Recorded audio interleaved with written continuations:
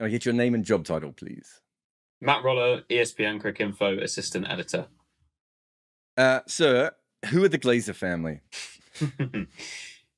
It's a good question. The Glazer family all sort of started in terms of their involvement with sport with Malcolm Glazer, who quite late on in his life, having had a business empire in the US, decided in the sort of early to mid noughties that he was going to take over Manchester United. He'd already at that point bought and run for a few years the Tampa Bay Bucaneers in NFL. But buying Man United was a pretty seismic thing. They're obviously one of the biggest sporting clubs in the world, have a global fan base, have been one of the most successful teams in English football, probably the most successful team in English football across the last however long you want to look back. They are the biggest club there are.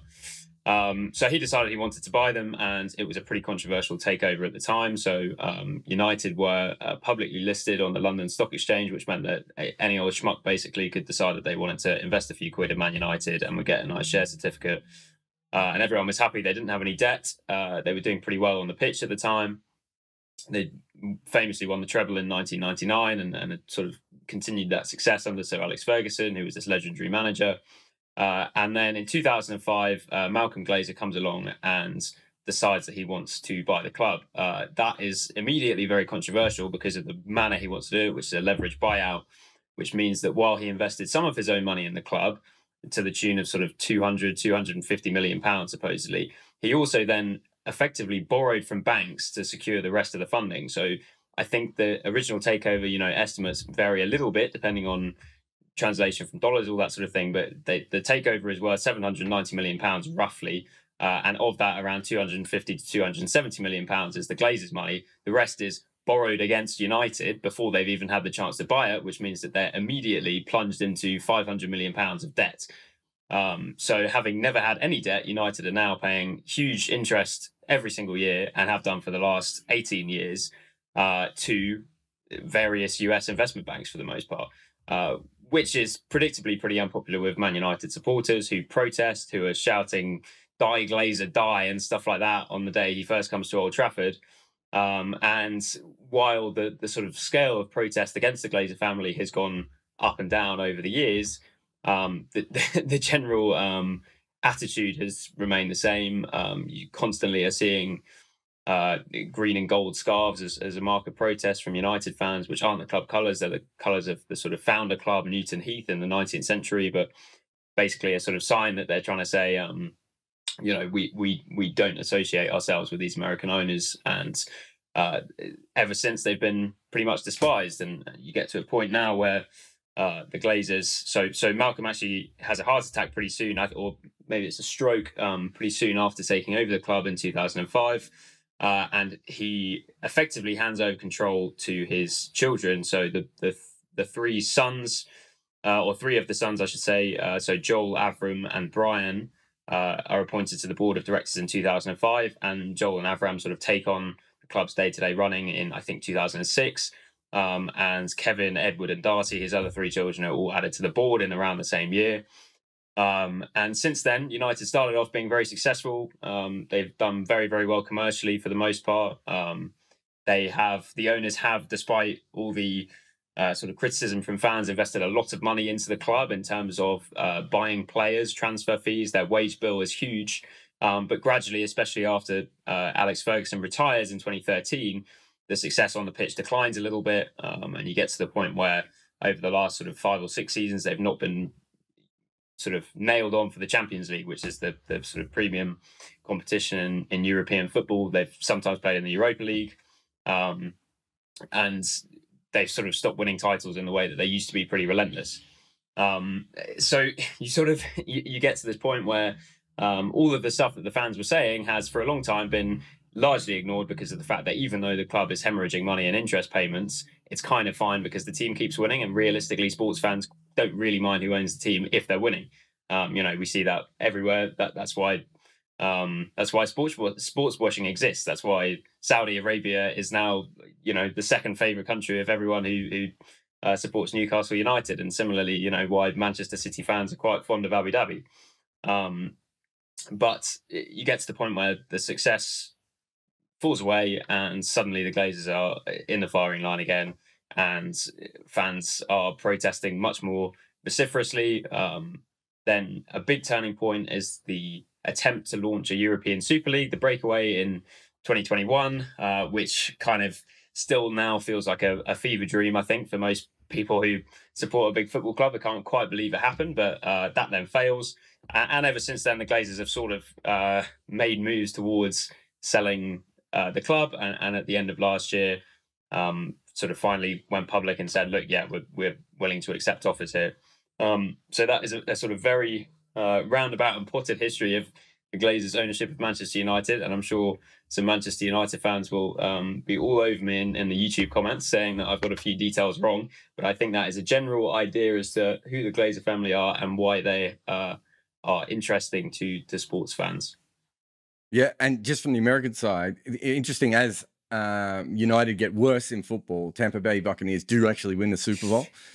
Under the Glazers. In fact, I think they've won 2 while the Glazers have owned them altogether. So it's not as bad as they may be, and the debt thing and how much their fans may hate them. They have actually had success in one of the other hardest sports to get success in. So it's quite interesting. So they own an NFL team. They own a Premier League team, and they're next door. And I want to say it's been about 3 or 4 years for the first time someone whispered to me that the Glazers were interested in cricket, or interested in, getting involved. And it was always an IPL team that they were sort of talking about at that point. They did try and get one of the 2 expansion teams. That did not go well for them, Matt. No, not really.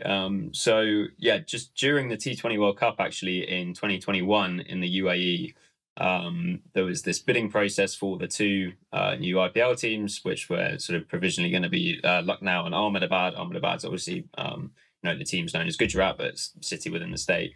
And I think there's something like 11 bidders for those 2 teams. They all have representatives in this room in this hotel in Dubai. And obviously with the World Cup going on at the same time, there's this whole sort of feeding frenzy around it.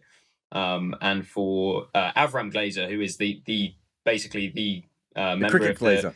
He's the member of the Glazer family. So he's one of the co-owners of United, co-chairs, I should say, and it is also sort of heavily involved in Tampa Bay. But he is the lone Glazer representative who's officially involved in Lancer Capital, who are the holding company that he uses to sort of invest in cricket. And it's a pretty bad bit of timing for him, because United have actually on the same night as the India-Pakistan game, which was when Babar and Rizwan chased down 152, I think, in Dubai. That was at the same time as that's going on. United are losing 5-0 at home to Liverpool, who are their arch rivals. So it's a pretty bad time for Glazer to then be sort of seen to be not very focused on Manchester United and quite focused on trying to buy a new IPL team.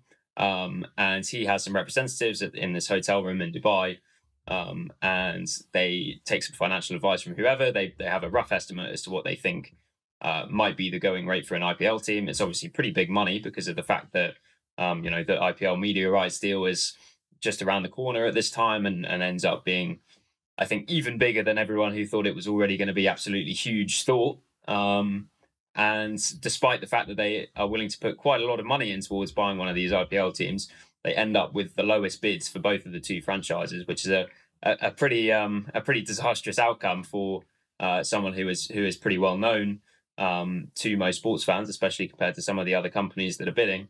Not least because also, I think it's worse because they bid less for Lucknow than they did for Ahmedabad, which to me says they must have been no one. I mean, I talked to a lot of people. You'd suddenly get emails from ownership groups who were interested in everything. No one thought the Lucknow one was going to go more than Ahmedabad. So the fact that they, even on that level, they made so many mistakes is really, really interesting to me. So that happens. They don't get the team. Bit of a kick in the teeth. I find it very interesting that the next major move in cricket is to go for a UAE team. There seems to be something to do with the UAE government involved here that you kind of allude to in your piece, but I don't really understand it. And we'll get to why I don't understand it later on. But from What are the events that make them go from an IPL team to a franchise league that basically doesn't exist yet? So as I understand it, having spoken to a couple of people involved on sort of both sides, it all happens extremely quickly. So I think this is literally in the next sort of within 2 weeks, all the calls are set up. Basically, the Emirates Cricket Board, or there's this weird thing going on with the T20 where it's sanctioned by the Emirates Cricket Board, but it's actually owned privately by the vice chairman of the Emirates Cricket Board. But all of the staff sort of seem to work for it as well. So it's a slightly odd governance structure. And obviously, this is one of these things where sort of people will happily tell you about that much and then won't want to go much further in terms of details. But basically, the officials involved in the T20 sort of understand and hear and see and all this stuff about Lancer Capital, Avram Glazer wanting to get involved in the IPL. They see that he doesn't get one of these teams. And I think their first move is to basically say, right, how can we get in touch with this guy? Because if you look at the owners that have ended up getting the 6 franchises in the T20, 3 of them are IPL teams. So you have Dubai Capitals, Emirates, I think it is, and Abu Dhabi Knight Riders. So you can pretty easily work out who the owners are there. And then the other 2 are Adani Sportsline and Capri Global, who are both also failed bidders for one of the IPL expansion teams. So it seems like someone eventually manages to track down sort of how to get in touch with Avram Glazer. And during a T20 World Cup game, there's various officials from the Emirates Cricket Board, from T20, watching this game unfold, and they get a text saying, you know, we've got Avram Glazer on Zoom in 15 minutes. Can you come?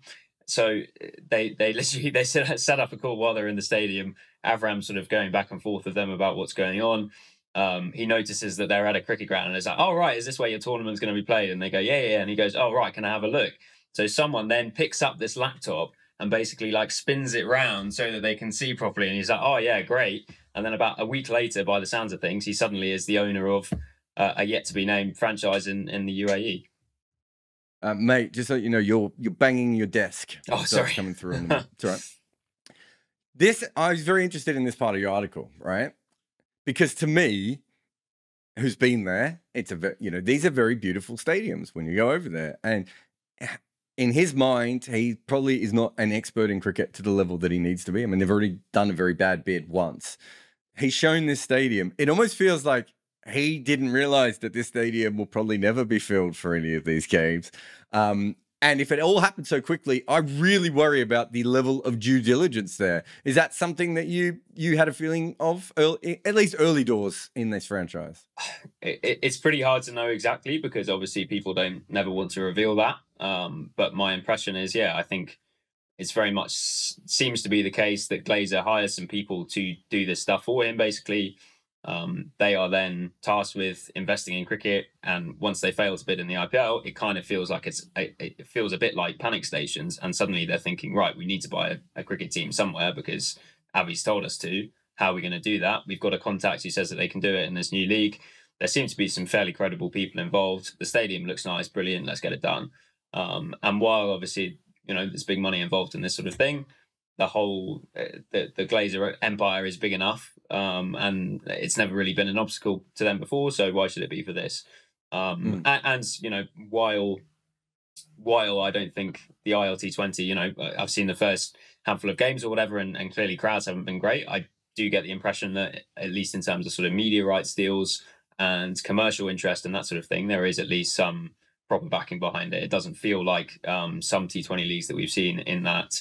I don't think this is going to be the first and last season. I would be surprised if it doesn't make it to at least a sort of 4th season bare minimum, is the impression I get at least. So I feel as though, yes, perhaps there's a slight element of panic. It doesn't sound great that within a few weeks of failing to buy an IPL team, he's suddenly got this new interest in the UAE.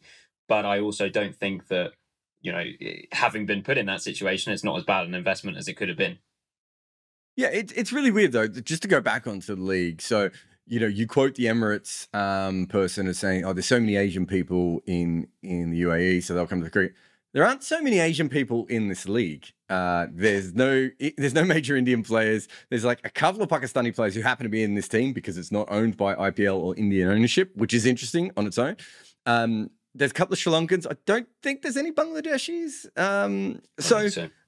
Yeah, and so you're sitting there going, well, why are all these people going to come out and watch? Are they are they interested in Sam Billings? Like, is Sam Billings going to be a big crowd?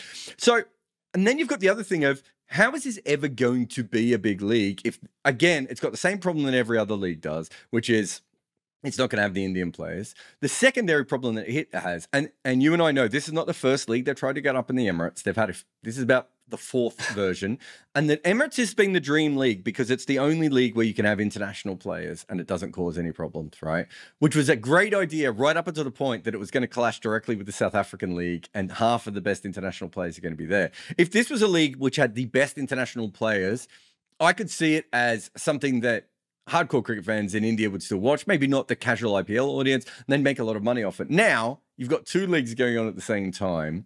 So from that perspective, I look at and you know, I don't want to double guess the whole week of diligence that the Glazers seem to do on this, but I do look at it a little bit and think it would have made more sense if they got a major league team, a CPL team, or even a South African team, all of which we know those leagues we're going to, I would say we're probably a little bit stronger in where they were going. And then if you want to buy an IPL team in the future, you're in a very, very good position to do that. It feels to me like they didn't even maybe take a look if these, I mean, I don't think all the major league owners have even been announced at this point. Like, there must have been a chance for them to buy a major league team, which I would have thought would have made much more sense. Yeah, so I've heard, I don't want to go too much into the technicalities of it because I think there were some specifics that I'm not going to be 100% on. But from what I've heard, They looked at the idea of buying a major league team and decided that it wasn't for them for whatever reason. I think there was some kind of thing with the ownership structure of sort of when bidders came in, you almost got a bigger share if you were one of the early adopters, is what I understand. I don't know the detail on that. And that, you know, that's my understanding of it, at least. I think one of the things that the Emirates League is sort of meant to open up for them, or for Avi in particular, and for the people that are running this franchise, is probably the level of access almost to conversations with people who are involved at the IPL. Because the clear sort of thread when I was researching this story was that while they would love to win ILT20 in the first year, and I don't doubt that they've put together a pretty strong squad, they've got a strong coaching staff, all that sort of thing. The key focus has always been, how do we get into the IPL? And it feels like this is almost a stopgap thing where they're trying to find a way to get into the IPL. And from, you know, my question to you is, the major league's going to have as many IPL owners. The CPL already has as many IPL owners. Though both of those, in the short term anyway, are much more likely to develop players for you to play in the IPL. The South African League, maybe it's possible those teams are already sold. I'd have to go back and have a look at the details, but I'm not sure they were. I think there was probably a team available there. And I'm pretty sure if the Glazers would have called up Cricket South Africa, they would have maybe found a way to slip them in. Again, a better place to develop talent. For me, as you know, from a cricket perspective, I am looking at this a little bit like, okay, what is the end game here? I don't think. Maybe the TV audience will be okay. There's never going to be anyone in the grounds. You're probably not going to open up money to the UAE. Like, I don't think the UAE has such a weird relationship with cricket at this point that I'm not sure even the Glazers or, you know, any of the rich American owners, Elon Musk, I don't think could get anything too sexy out of cricket in the UAE at this point, right? So I do think it's very interesting that they've gone with that. The other thing is that since they've made that rush decision, right, they've actually done a lot of things right. As you said, they got Phil Oliver left CricViz to go and run a team. I'm not sure how good he's going to be at that particular job, but certainly he knows the back, all the data stuff, and he knows a lot of people in cricket and has very good contacts. They've got Tom Moody as coach. So again, it's a big name coach. I'm sure there are some Sunriser people who, again, in the comments might be suggesting that. The fact that they could pick the Pakistani players gives them an advantage over every other team in that league, I would have thought. But I wouldn't say that at the moment they've picked they don't have Shadab and Shaheen Afridi. That's the two that you would want to make the biggest difference, right? But it does, from a cricket perspective, I am sitting there a little bit going, is this the best we can do? Yeah, it's interesting. I mean, the Pakistani one is actually worth touching on. So the two guys that they signed, which are Azam Khan and Mohammad Hasnain, I think they officially announced Azam as a signing, and they never officially announced Haas name, but obviously there's been various changes with the PCB over the past however long.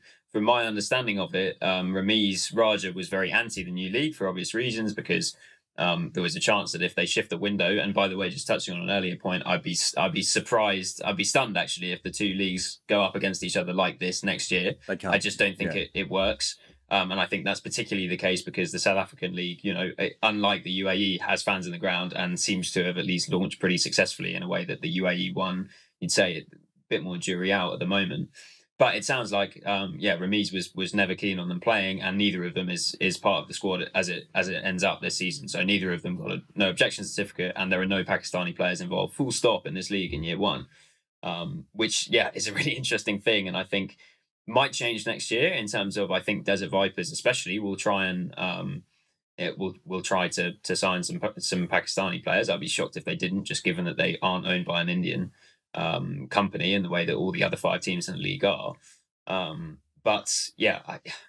think my impression, at least having looked through the squads, is that there are some pretty average teams in the UAE league, and I would be relatively surprised if Desert Vipers don't end up being pretty competitive in it. They won their first game pretty convincingly, I think in terms of the cricket operation, I know Phil Oliver a little bit, and I think from what it sounds like, he was pretty much one of the first guys they went to, and they originally did it through a sort of recruitment point of view because, potentially partly due to involvement in American sports, their first instinct was, how can we use data and analysis to help build us a successful team in a way that you probably wouldn't in English cricket, for example. That would seem like a strange thing for an English owner to do because it's not really the culture, I suppose. So they go to Phil and they try and get him to build the team, and then he gets more and more involved. They realise that he has some good contacts in the cricketing world, and he leverages them. So Moody is DOC, and then I think they have James Foster as head coach. Then you have the support staff has sort of Carl Crowe, Neil McKenzie, Azam Mahmood, pretty stellar cast. Good setup. It sounds pretty good, doesn't it? And then I think compared to most of the squads, I think they've packed it out pretty well, and they don't have too many sort of random picks that look sort of, you see the Dubai team, for example, having Yusuf Pathan, and you think that's probably not entirely for cricketing reasons at the age of whatever Yusuf Pathan is these days, whereas it feels 73. It feels like Desert Vipers at least are sort of trying to put together the squad so that they can win as many games as possible. And I suppose the other thing to touch on then in terms of the attractiveness of this league and why, despite all of the sort of drawbacks, it might succeed, is because of the fact that the salaries on offer, at least at the moment, to the top players are huge. So Hales, for example, is earning a massive amount of money, and him and Billings actually, who are both in the Desert Viper squad, they're a really interesting case study because both of them were signed up on pretty low deals to play in the IPL, and you actually have this really interesting phenomenon where both of them have pulled out of the IPL for this year,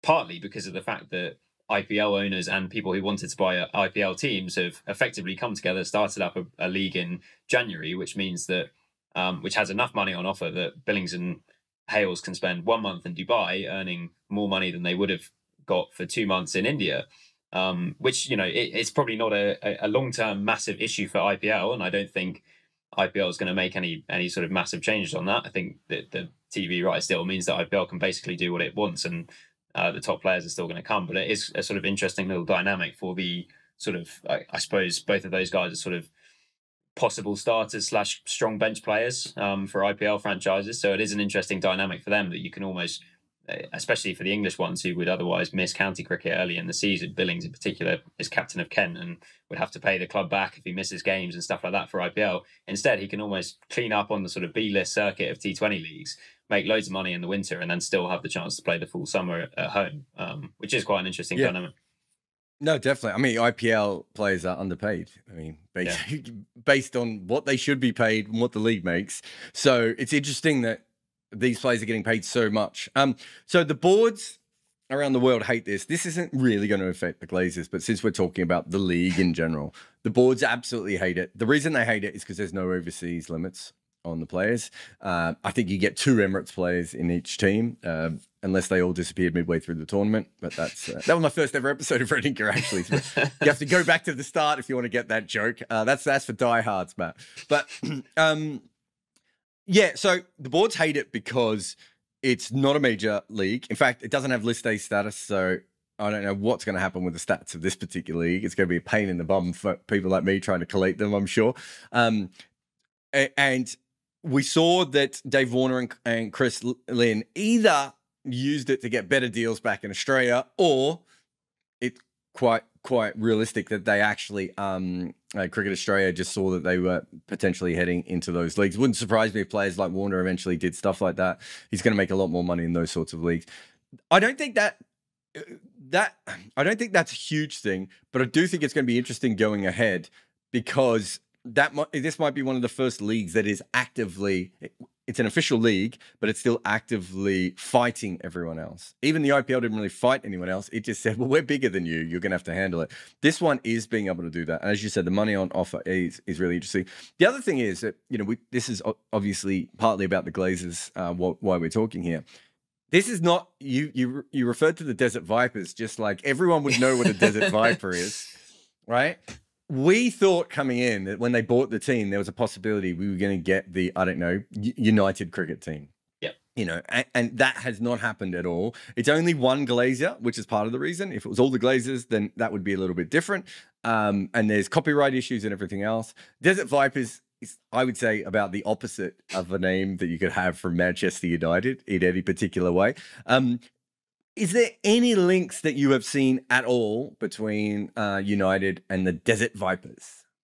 Well, the most sort of obvious one is the kit, which is a very sort of simple, subtle thing that, or not even very subtle in this case, thing that you can use to give a little nod. So on both sides, I got the official line from Man United for this piece I did, and they said, we have nothing to do with this franchise, just in the same way we have nothing to do with Tampa Bay Buccaneers. There is just a link between owners.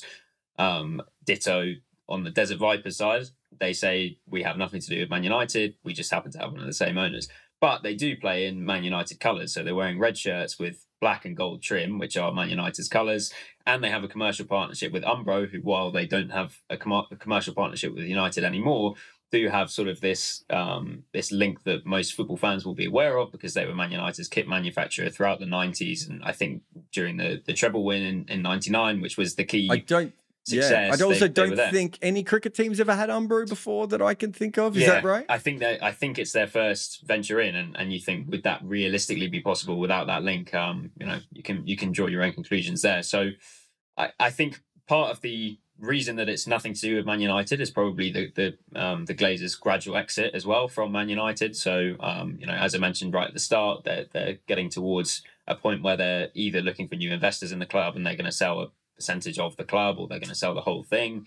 If the right buyer comes up, there were various reports during the Football World Cup in Qatar that I think Avram Glazer was out there and was talking to potential suitors to see who might be interested and what sort of money they can get. It's all being done by Rain Group, who I think are a big investment bank in the US. So it feels like there's a gradual move away from Man United, but I think this is and to be honest, I think I spoke to a Man United supporters group for this piece.